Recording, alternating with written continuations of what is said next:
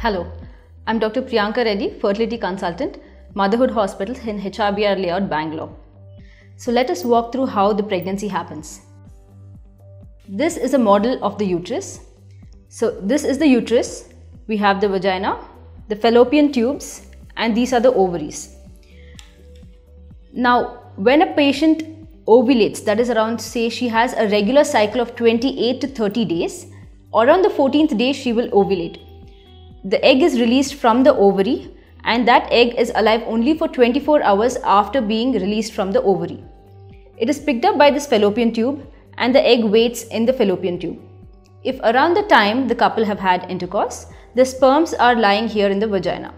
Now these sperms will have to travel through the cervix into the uterus, go into the fallopian tube and meet the egg in the fallopian tube. Now over there a process called as fertilization takes place, and once the egg is fertilized, that forms an embryo. Now embryo takes about 5 days to come back into the uterus and gets implanted into the uterus. Thank you.